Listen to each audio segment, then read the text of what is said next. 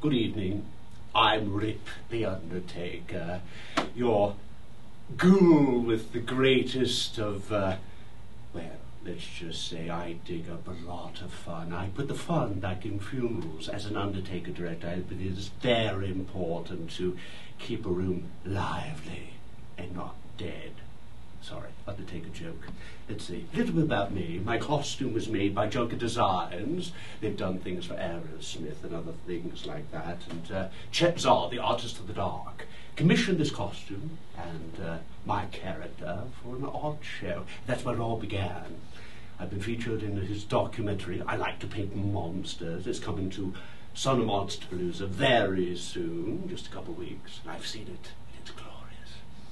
I give the eulogy, the rolling credits have my voice echoing, rambling on and on and on. It's very exciting. But Chet's a long-time friend of mine. I love his art. He does creature portraiture, and he sort of got me into a range of different things.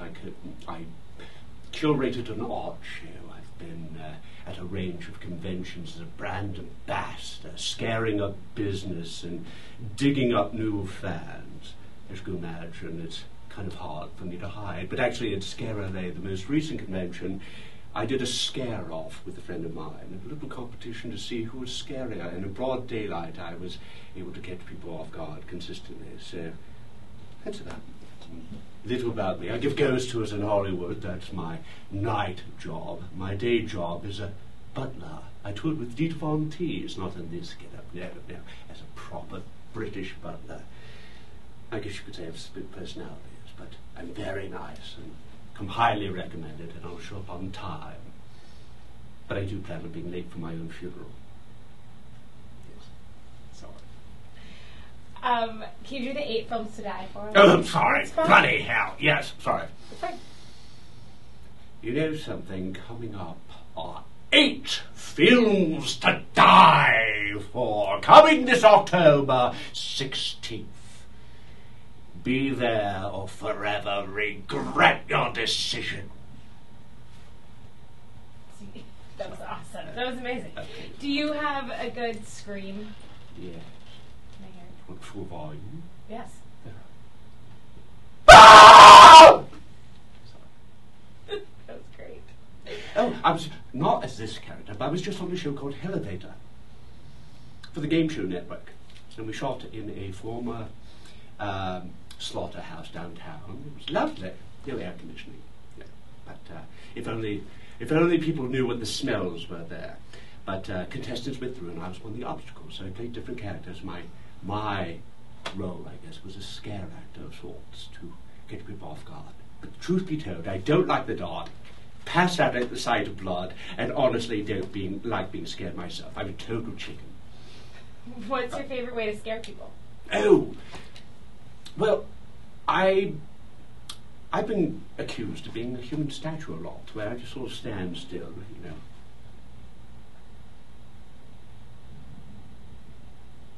And then, you know, people come, I've done in-store things and that sort of thing, and people would just assume with all the Halloween props and everything, that's where I hang out, by the way. I don't hang out at Macy's or something like that. No, I'm a little more obvious there. No, Halloween stores, like the Oz store, the Halloween Club, I've done things for them, so that's, you know, it's the old-fashioned scare, something out of the context of what you're expecting.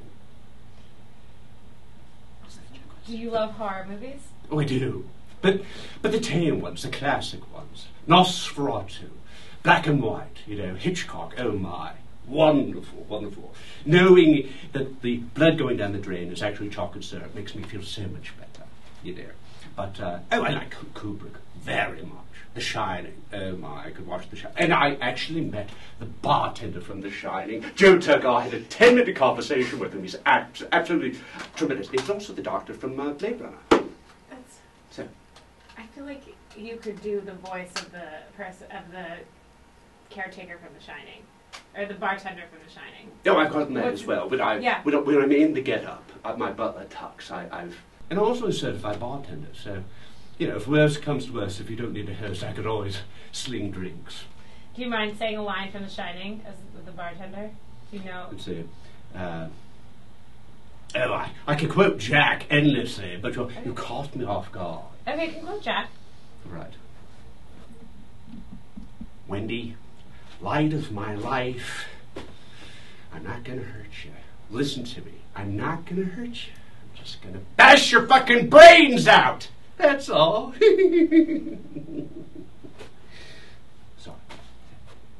That's amazing. You're a tour guide for haunted places in Yes, Hollywood? for dearly departed. So it was an established tour. I was very scared to do, part. It's a walking tour. Insurance, people can fall in a pothole. I don't want to be blamed for that. And actually, it'd be wonderful publicity if somebody did not make it back from the tour. But, dearly departed, for years they've been doing graveline tours in the hearses, but the hearses kept on breaking down. And this is pre-cell phone, so it was a total nightmare. But, so it's walking tours. And I drag bodies up and down the boulevard of broken dreams and broken bones, basically showing them from the Knickerbocker down all the way to the Roosevelt Hotel. It's a 2-hour tour. So if you don't mind listening to this voice for 2 hours rambling on and on and on about ghosts and ghouly things, then do join.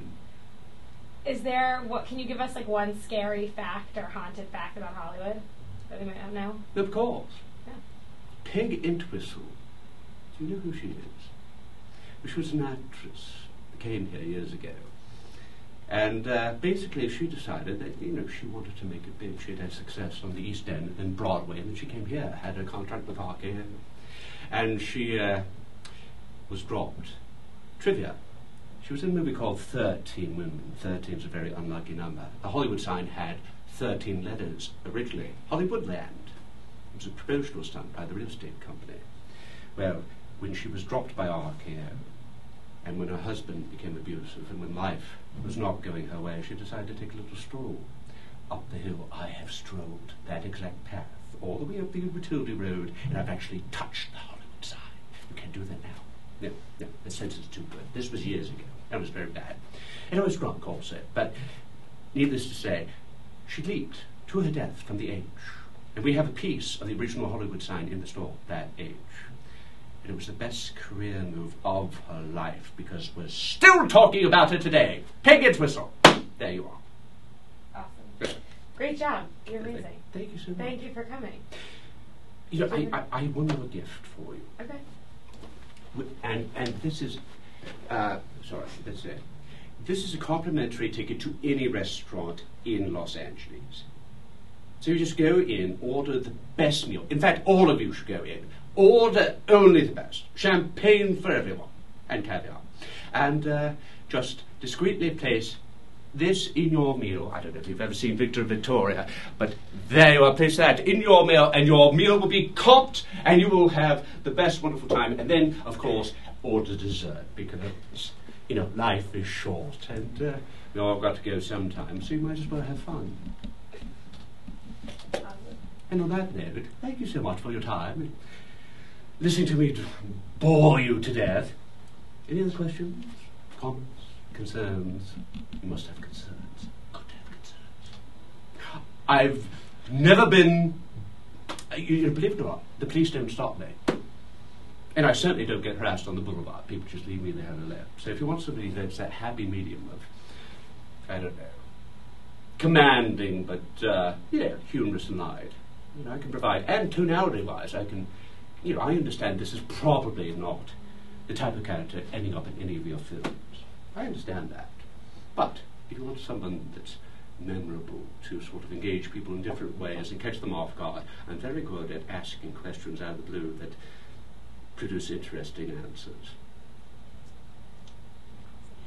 Good. Thank you. And here's the full get-up. I can wear it with the veil, without the veil. I was on the First Street Bridge at 1:30 a.m. doing a photo shoot 2 nights ago. So I'm all around town. You never know where I'm going to pop up.